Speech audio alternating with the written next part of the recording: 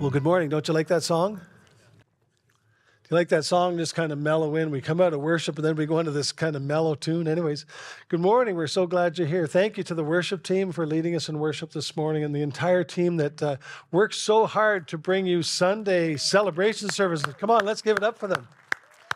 And of course, thank you for everyone all week long that works so hard to be the hands and feet of Christ as All Nations serves in life groups and outreaches in the community. We're just so grateful to be working with you, and I thank you for our amazing, amazing team. Let's give it up for them one more time, all right? Yeah. My name's Pastor Rick, for those that don't know me, and it's a privilege to be part of the team for Sunday mornings and for the church, All Nations Church. We've been working hard getting the new facility ready, so we're excited. By the grace of God, we'll move in before Christmas, so keep praying, and we'll be moving in, and it's going to be absolutely beautiful. We look forward to a place that we can use as a tool to reach people, to love people, and to serve people. I don't know if you were here 3 or 4 weeks ago, and we did, all the life group leaders got up front. In Theater 2, they got up front, and they described their life groups that they were doing. And my wife, Kathy, scared the life of me, out of me up there. She got up there, and she starts talking about a group that she's doing. And the book is by John Eldredge, and it's called Resilience. And the illustration that the author uses in the beginning of the book is that of a camel. Now, how many people have ever seen a live camel?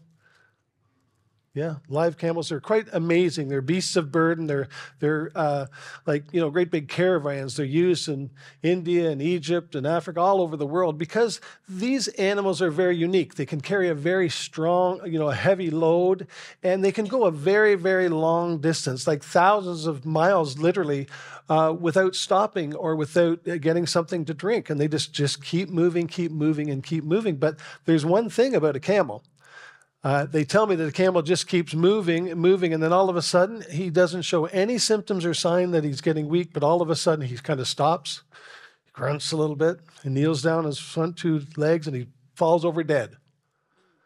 And yeah, that's what camels do. And it kind of scared me because Kathy's been telling me a lot, you need to slow down a little bit. You need to relax. You're doing a lot of things, and it has been a busy season as is this okay, Josh?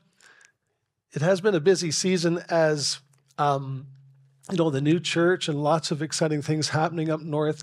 And so, the margins are a little stretched a little bit. So, you're working hard, but I feel good because God is doing so many amazing things. There's great things happening. And sometimes when great things are happening, you may be running on empty, but you're so full by looking at the goodness of God that you just keep chugging. Or you may be here this morning and you're running on empty and you're running on empty. It's like, I cannot go another day. But often there are symptoms underlying your life that if you stop and pay attention, you'll recognize that even though you're full and God's doing great things, there's warning signs. And it's really important to learn how to take a look at that so that you don't drop dead like a camel. I don't know if you've ever been like that. Some of the warning signs some people experience, maybe you've just got a little bit of a bitterness under your breath every day. You're just kind of something going on. You're just kind of grumbling all the time. You don't know what it is. You don't know what's bugging you, but you're just kind of bitter. You're groaning a little bit, and maybe you're feeling like a little sad. You've been overlooked. Or you're feeling like you've been set aside. Or maybe you're like me and you're just afraid you're like that camel. You're just going to die one day and just keel over. And we're going to look today at our series, It Takes Two. We're going back into the life of Israel as they enter into the promised land. And we're going to take a look at some of the things they did to ensure that they made it to the promised land. And they walked in good success, not just success. Because you can walk in success and all of a sudden keel over. But you can walk in good success, and that good success is that you live a long life, and you are blessed and walk in God's blessing, and your children will walk in God's blessing and also inherit the goodness that God has provided for you. Well, that's what we're going to talk about today. We're going to talk about, how to keep blessed versus burned out, how to keep thriving and not just surviving. And I titled this message, Possess Your Promise, but I think we should really just call it, Don't Be a Camel. Don't be a camel. All right, let's stop and pray and ask God's grace on this message today. Father, we just so need you. I invite you to come and move by your Spirit here today. I thank you that you've been moving among the worship. You've been touching hearts and lives. Father God, I pray that you would take my words and let they be your words, and they would touch people's hearts. They would encourage people. They would strengthen people. I thank you that your Holy Spirit would show us anything in our life that maybe is an indicator that things aren't well. And Father, I know that as we commit this time to you and we invite Jesus to move, that you will come and you will heal. You'll come, you'll deliver. You'll come and you'll set free. You'll come and you'll encourage those that are discouraged today. Father, we invite you to come and do this, and we ask it all in Jesus' name. And everybody said, amen. Well, wasn't that baptism awesome? Kids out there snowing. Man, one of our first baptisms when we first launched the church, sure enough, it was 11 below zero and the wind was blowing, people out there baptized, and guys are standing up singing songs spontaneously. It was so, so beautiful. I loved it. Well, the portions of Scripture that we're looking at today are Joshua 13 to 19, and this is the distribution of the lands to the children of Israel. So they'd crossed over the Jordan, they'd entered into the promised land, and they'd fought all these different fights and won all these different battles, and now it was time to divvy up the goods. It was time to divvy up the goods. So some of them got what was great. They actually cast lots, and that determined what portion of the land, the promised land, they got. But Caleb was different. Caleb got exactly what he wanted. He described and declared what he got. He didn't just take what was given to him that was casually handed out. He got what he wanted. And I tell you, there's something more for us as kids of the Lord. There's something, we sometimes just take what casually comes to us, but God is saying there's a place you can be with God. There's a place you can be walking with God that you can say, Father, I want this. And it's not for your own selfishness, as we'll see. It's for the purposes of advancing his kingdom. But there's more. Say, there's more. There's more. And I believe God has got a message for us today to challenge us that there's more. And God wants to help us see that. So we're going to look at Caleb's personal conquest to inherit his promise and also pass it on to his children. So the backstory first time we meet Caleb, he was encamped at Kadesh Barnea. It was near the Negev desert. It was out near Mount Sinai. It was about 2 years after they left Egypt. And there they were, and what had happened, Israel had seen lots of signs and wonders. They passed through the Red Sea, and they saw the majority of the Egyptian army destroyed. They'd seen water from a rock. God supernaturally provided for them as Moses struck the rock and water flowed out. They were fed every day by manna from heaven. They'd seen lots of miracles. And then they fought the Amalekite raiders who came in and, tried to beat them up, but these guys went from slaves that were just building pyramids and building Egyptian structures to warriors. God supernaturally turned them into warriors. They hadn't warred for 400 years. They'd never seen war, but in this wilderness, in this time of trial and struggle, they actually became mighty warriors by the hand of God. Moses had received the 10 commandments on Mount Sinai twice. He came down, he destroyed the golden calf, which the Israelites, quickly after seeing all those miracles, they still went out and built themselves something else that they could worship by themselves. And they built the tabernacle, and they constructed the Ark of the Covenant. So what was happening was all things were coming together, and they were becoming a solid nation. They had received the covenant from God, and they had decided they were a nation, and God was going to be their king. They didn't have a natural man king. They had a God king, right? So here it is time to enter into the promised land. So at the time, Caleb was about 40 years old, and he was a recognized leader as the tribe of Judah. And so it was the biggest tribe, and he was the leader. And here we are going to retell this story from him. We're picking the story up in Joshua 14, 6 to 14. And this is Caleb talking about that situation. A delegation from the tribe of Judah, led by Caleb, son of Jephunneh, the Kenizzite, came to Joshua at Gilgal. Caleb said to Joshua, remember what the Lord said to Moses, the man of God, about you and me when we were at Kadesh Barnea? I was 40 years old when Moses, the servant of the Lord, sent me from Kadesh Barnea to explore the land of Canaan. I returned and gave an honest report, but my brothers who went with me frightened the people from entering the promised land. For my part, I wholeheartedly followed the Lord my God. So that day Moses solemnly promised me, the land of Canaan on which you were just walking will be your grant of land, and that of your descendants forever, because you wholeheartedly followed the Lord my God. Now, as you can see, the Lord has kept me alive and well, as he promised for all these 45 years since Moses made the promise, even while Israel wandered in the wilderness. Today I am 85 years old. I am strong, as strong now as I was when Moses sent me on the journey, and I can still travel and fight as well as I could then. Some of the men in the place should be saying amen about now. So give me the hill country that the Lord promised me. You will remember that as scouts, we found the descendants of Anak living there in great walled towns. But if the Lord is with me, I will drive them out of the land, just as the Lord said. So Joshua blessed Caleb, son of Jephunneh, and gave Hebron to him as his portion of land.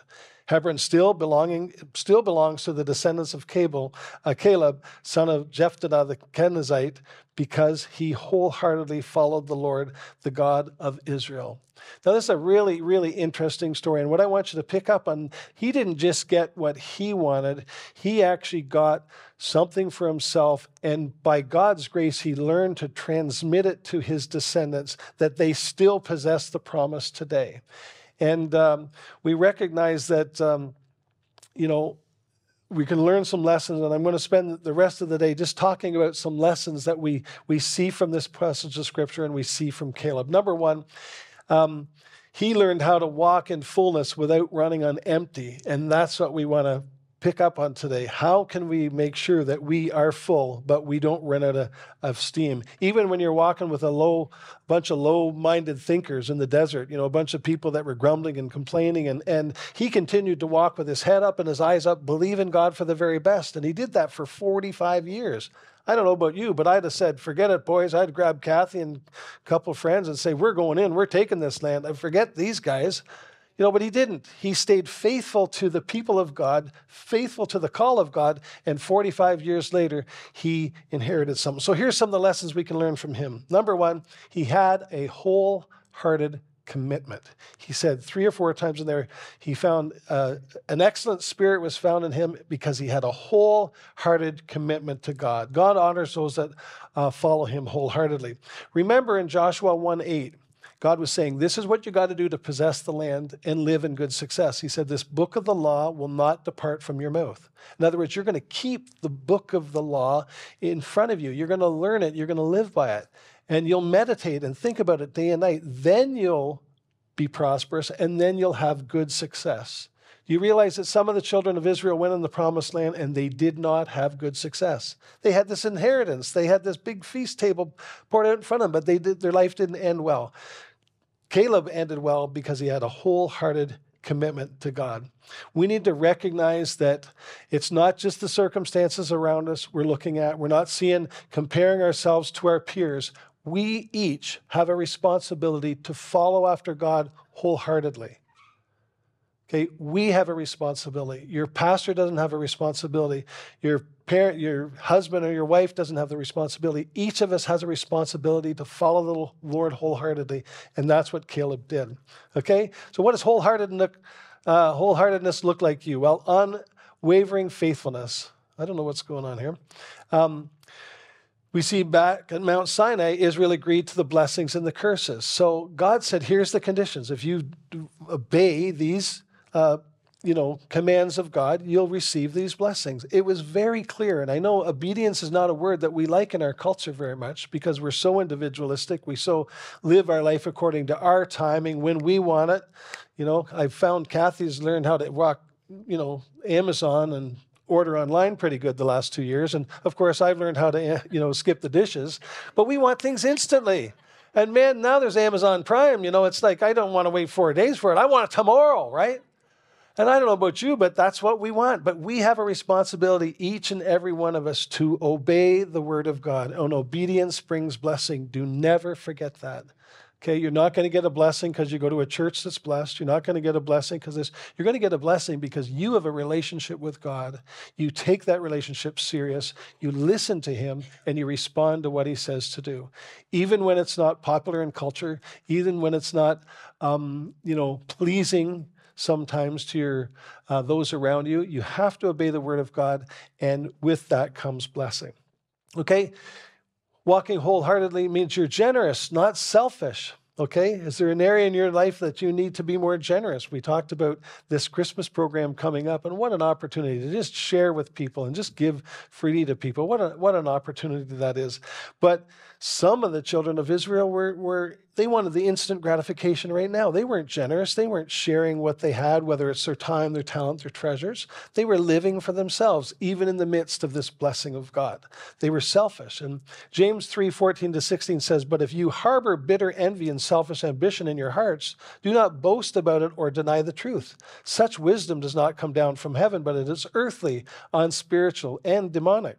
For where you have envy and selfish ambition, there you find disorder and evil practice." We need to recognize if we lean into being selfish, our life is going to unravel, and there may be something going on under us that's going to cause us to not do well or run into trouble later in life. 2 Corinthians 9:6-8 said, "Remember this, whoever sows sparingly will also reap sparingly, and whoever sows generously will also reap generously. Each of you should give what you have decided in your heart to give, not reluctantly or under compulsion, for God loves a cheerful giver." Okay? Proverbs 11:24, "One person gives freely, yet gains even more. Another withholds unduly, but comes to poverty." God wants us to be generous and not selfish. That's one way to live wholeheartedly.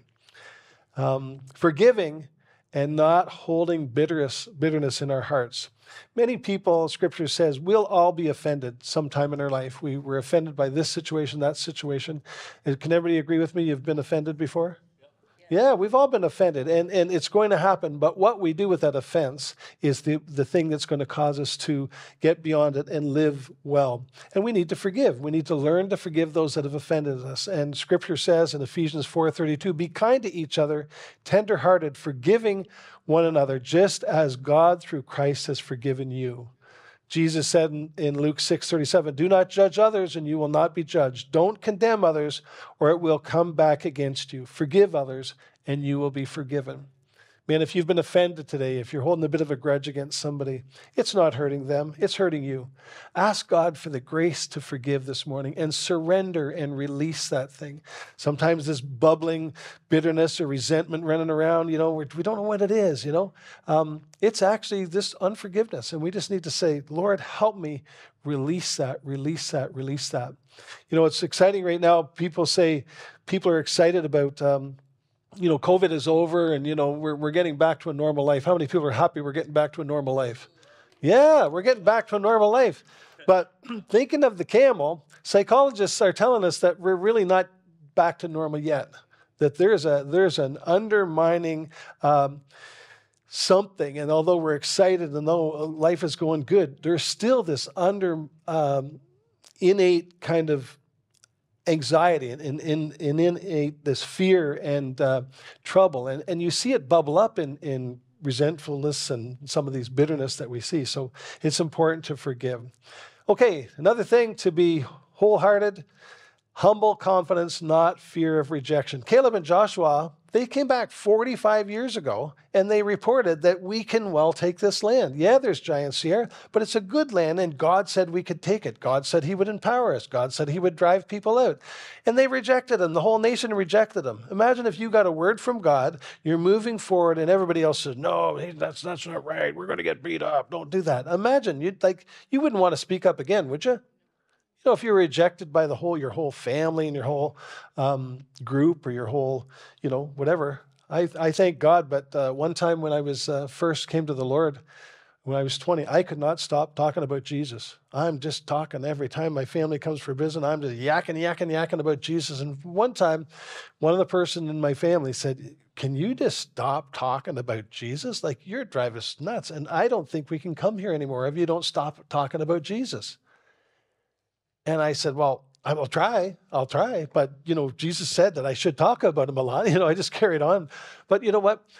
You're going to experience rejection from people, not necessarily over the gospel, but over something at work, over a decision you've made. You're going to experience rejection, and you've got to learn to get through that and know that insecurity comes from that, but God is going to help you get through that. You're going to have humble confidence, not fear.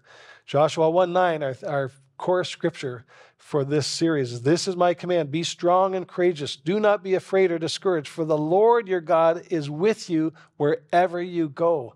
God is with us. We don't have to fear rejection. We don't have to fear walk around insecure. God himself is with us, and we need to move forward confidently. Timothy 1:7, for God has not given us a spirit of fear and timidity, but power and love and self-discipline. That's what we have. That's our inheritance. That's what we have to humbly, confidently walk into.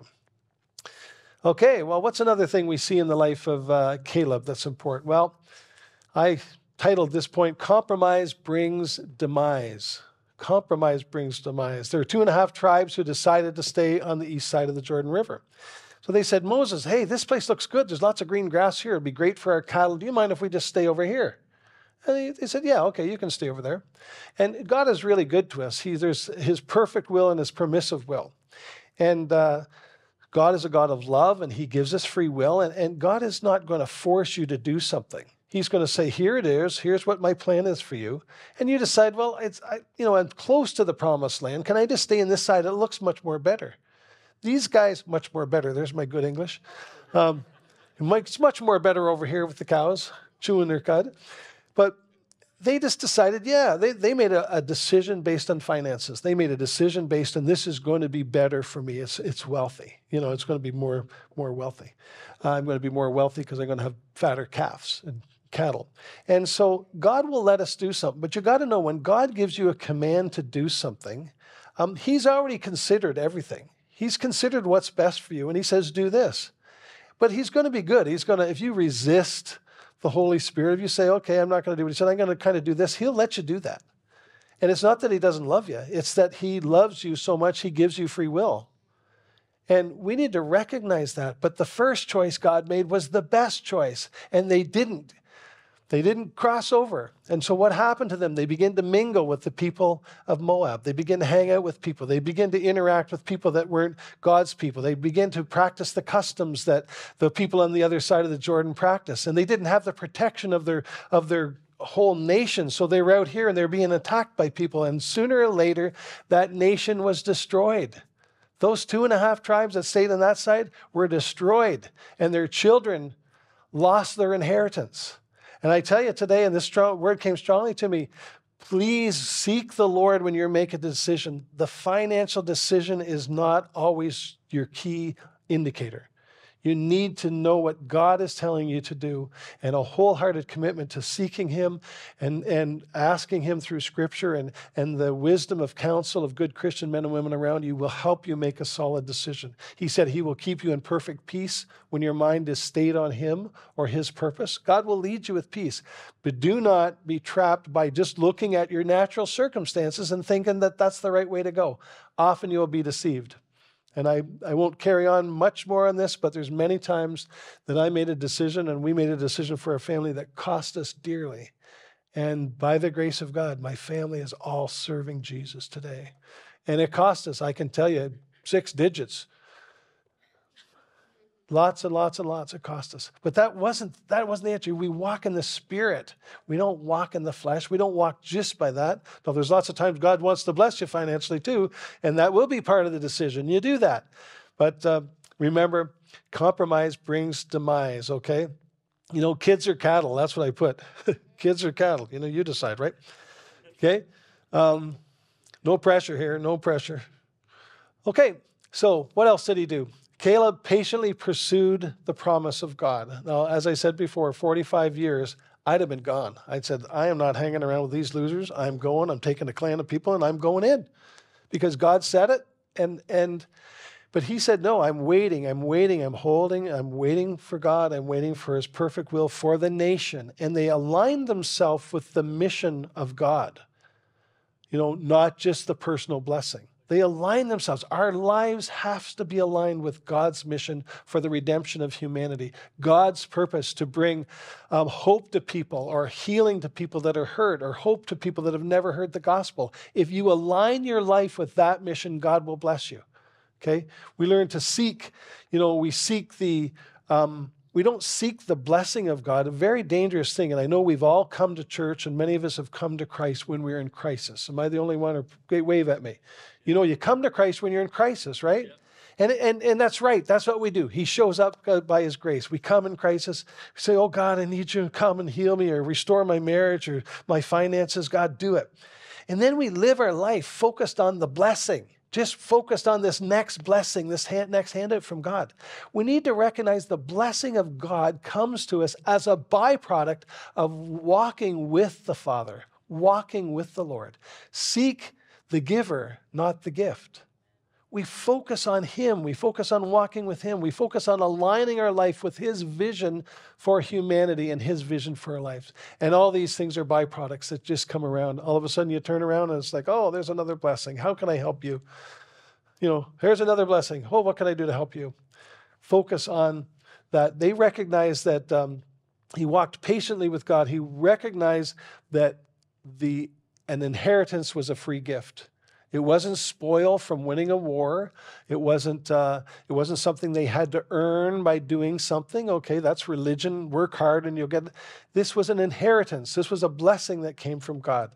Remember the lesson we learned from the children walking around the walls of Jericho, right? They were told to walk around. They were told not to say a word, not to sing, not to do anything. After the seventh day, they gave a shout. They weren't to pray. They weren't to, throw bows and arrows over the wall. They were just supposed to walk. In fact, they weren't even to blow the silver horn, which declared war on Jericho. They blew the ram's horn, which was a celebration saying that we have been given this inheritance. This is the year of Jubilee. So we need to recognize that an inheritance is a promise from God. All we have to do is walk in it, but wait patiently because it's coming. Okay? Say, wait patiently. Wait patiently. It's coming. It's coming. He said, in due season in the New Testament, you will reap if you faint not. Don't faint. Don't push the promise. I want to get it. I want to get it. I make it. And I guarantee you, I have failed this lesson so many times. I just want to run in and do what God says. And wow, look at this and do that. It's like, just relax, Rick. Just relax, okay? Be still before the Lord and wait patiently for him. In due season, you will reap if you faint not. So what was required of Israel to receive this inheritance was for them to walk in obedience and walk in submission with their God. And it sounds quite simple.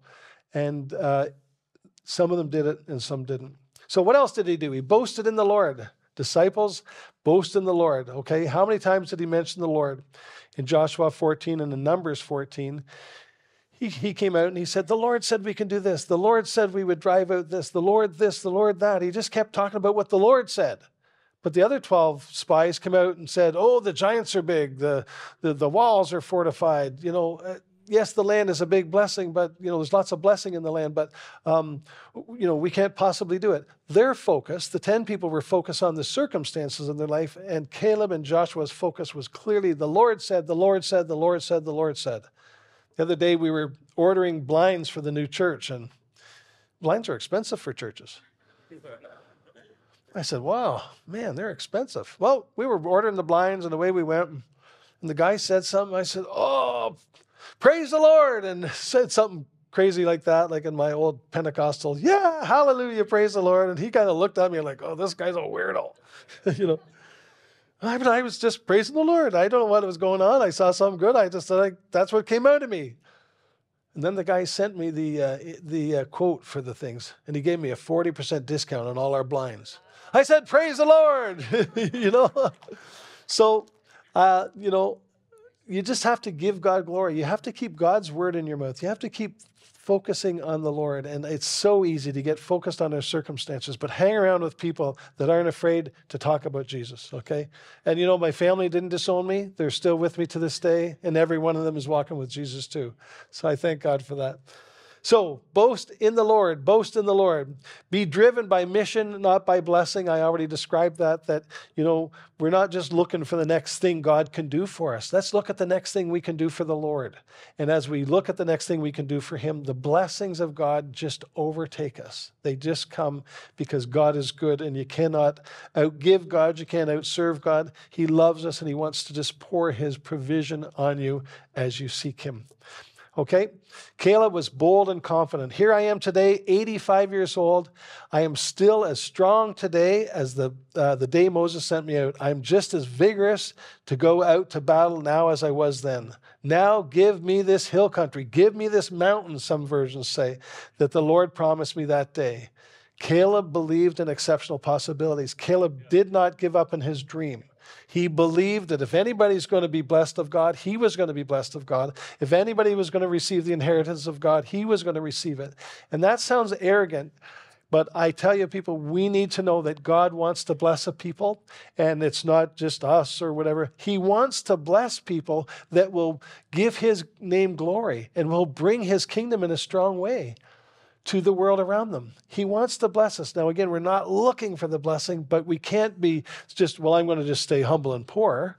That was a value of Catholicism that caused the whole religious group to stay. One of the highest values was poverty and big families in Catholicism. And you look at the development of the country of Canada, and the Protestant universities were springing up, and they were starting businesses, but the highest value of some of the Catholic people, I'm a Catholic background, so I'm not picking on a religious group, but one of the highest values was this poverty and that have a big family and stay, this is a high value. So they didn't go on and possess everything that God wanted many of them to possess. So don't be this false humility. God wants us to be blessed. Say that. God wants us to be blessed. But we have to do it in humility and putting him first. Of course, you know that. All right? So Caleb was bold and confident. He said, I know what you promised me. I want it, and I want it now. And then the next thing happened, and I wasn't going to go into this, but his daughter was very blessed too. All of a sudden, his daughter raised up, and he said, okay, whichever one of you men are going to take this mountain, the certain tribe that he was sending them out to battle, he said, whoever brings me victory in that town, I'm going to give you my daughter. And so one guy goes out, fights a ferocious battle, wins this mountain. He said, here's my daughter. Oh, and said, well, what land do you want? And so here's the land he gave them. And his daughter said, I also want this. You've given me this lovely parcel of land, but I also want this. I want the water and I want the streams so we can be abundantly blessed. You know what? Your children will be blessed when you follow the Lord too. And they'll raise up with bold faith too. And they'll raise up and be a blessing to the people around them. So these are some of the things we can learn from the life of Caleb. It was an amazing life, and to this day it says that he possesses that land, and his children and his children that came behind him all still possess that land of Hebron.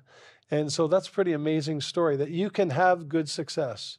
You don't have to kind of be half-hearted and all of a sudden all your children fall away from the Lord. You can have good success. Trust God and step into that. Well, where are you today? As we talked about, we talked at the beginning that, you might be feeling empty and at the end of yourself. And we talked about maybe you're still exhausted, but you're feeling good because God's doing lots of things around you. But as I spoke, you recognize there's some things underlying that maybe you need to deal with. Maybe you need to give them to the Lord.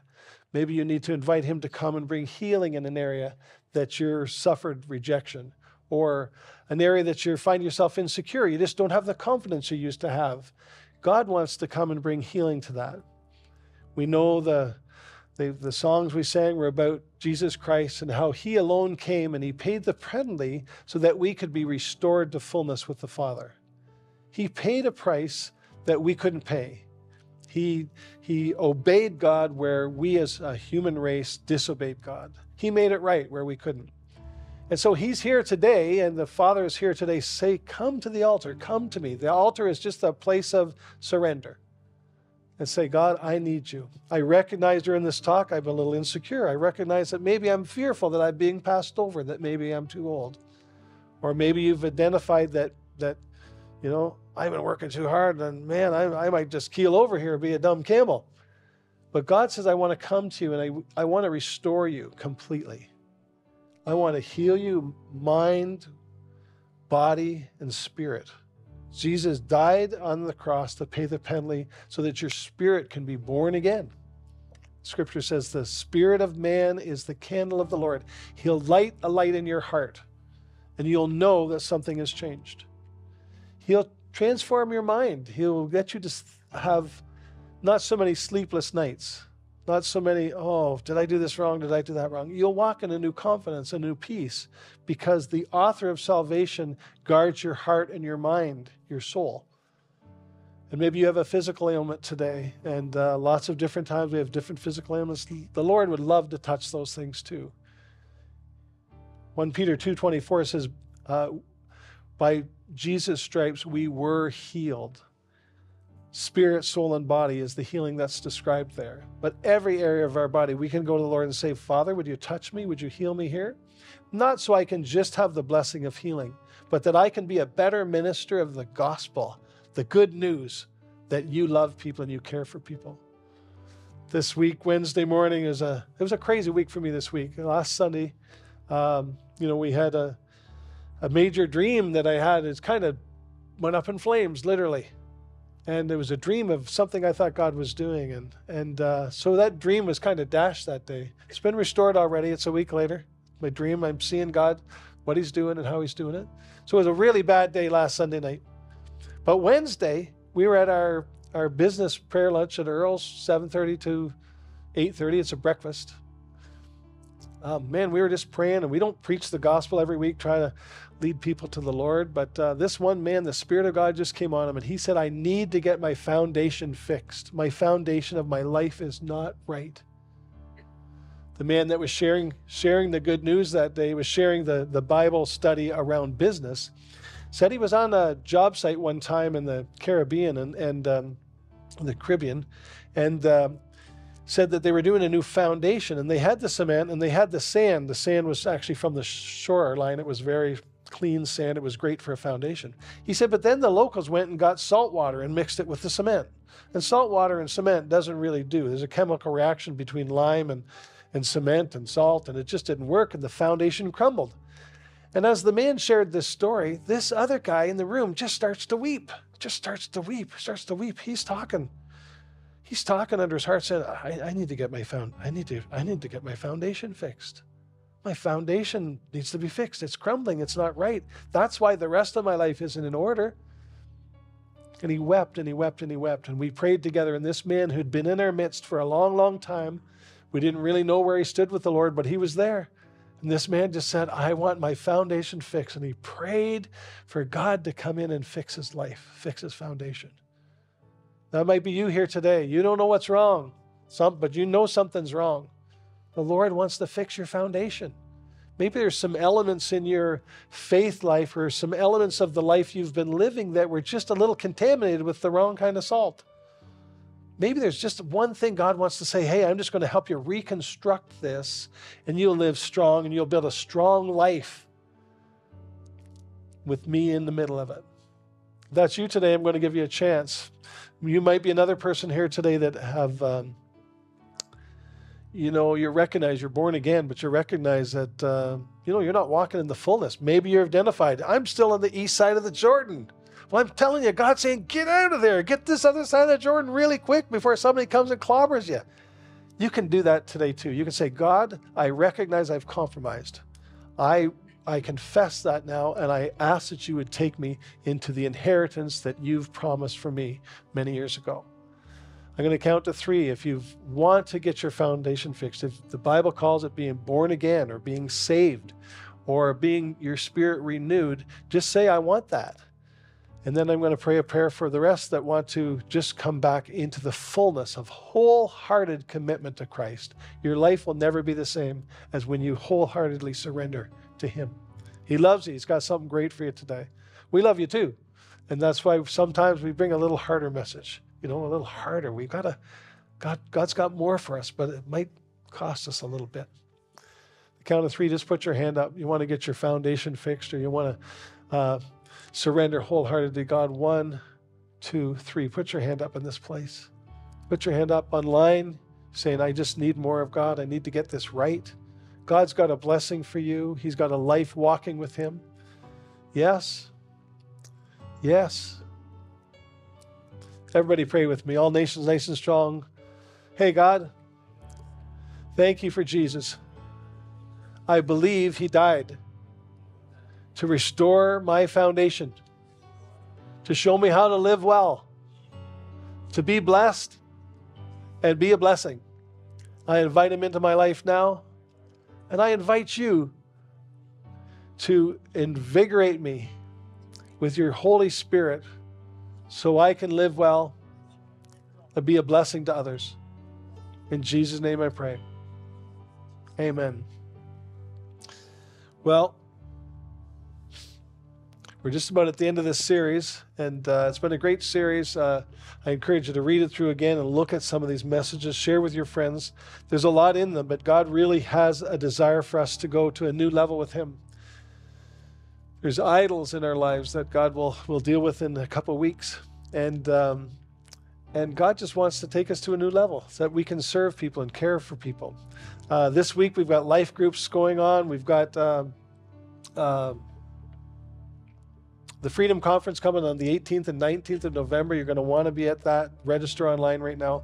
But God wants us to come together and serve people and care for people. So I thank God for Christina and the outreach team. They're doing the first skating today, the skating event. It's going to be great. Serving hot chocolate. There'll be a couple of hundred kids there today feeding them. And find a way that you can, maybe spend $50 or $100 or whatever and buy some prizes for kids. And let's fill that table up and let's bless a bunch of Fort McMurray families, right?